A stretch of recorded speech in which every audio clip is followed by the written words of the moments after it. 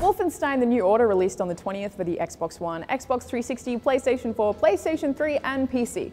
And for the first 2 hours I was extremely bored. It was a dull shooting gallery piled on top of an opening sequence that had some dude you don't know barking orders at you in an awfully cliche, "Here, shoot down these planes" sequence. That said, it does get a lot better. Majority of the game takes place in the 1960s, in a world where the Nazis won the war and everyone has given up on trying to fight them. There's no resistance, characters will tell you, and your protagonist, Blazkowicz, will politely disagree. After being separated from some of your World War II buddies, the rest of the game is a fight to bust them out of jail and take down the Nazis for good. The resistance part of the plot is interesting enough and actually has a very Bioshock feel. A collection of odd but surprisingly well fleshed out characters are holed up in a secret base that delivers an outstanding sense of unnerve.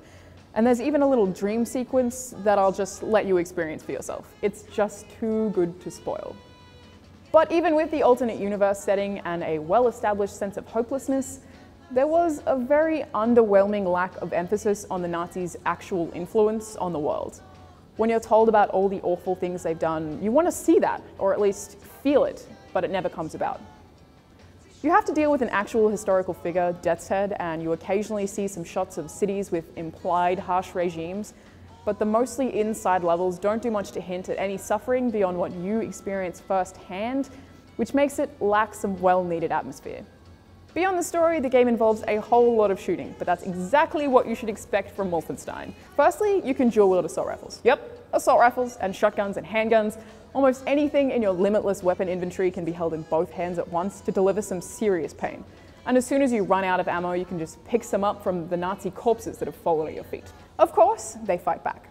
Aside from a few different kinds of robots and the occasional room that you get locked inside and nearly burnt to death, which is a premise this game definitely doesn't take as seriously as it should, by the way, most of the enemies are exactly the same. There's a heavy type and the occasional guys with batons who politely wait in line for you to kill one guy before it's their turn to try and beat you down, but the rest is very standard.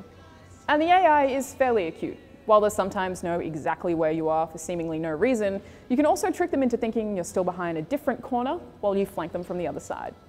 There is the occasional on-rails stealth sequence where you sneak your way into a foreign building and take out all your enemies by brutally stabbing them in the neck, but that usually leads to an ambush pretty quickly. That said, your health regenerates and you pick up armor as you go along, usually in the form of a helmet or a shattered robot if you've knocked the helmets off of these crazy high-tech looking Nazis. I kind of can't help but imagine the main character, Blazkowicz, just running around with these stacks of helmets just on top of his head. Beautiful. There are various sections that don't have any combat at all too, with little simple puzzles or mini fetch quests giving you extra reasons to explore. In a game where the violence is so violent, these little breaks are almost necessary, and the overall experience is beautifully paced as a result. Yeah, there's a lot of brutal shooting, but there are also really specific objectives that sometimes don't require shooting at all. This R18 title is mostly all about ruthless murder, but it does a great job of adding in substance where a lot of other shooters seem to fail. The flaws I mentioned, like a lack of atmosphere and overly standard enemies, are all very slight, and overall, I had a lot of fun and am sincerely glad to have played it. I'm Alanah, and thanks for watching Button Bash.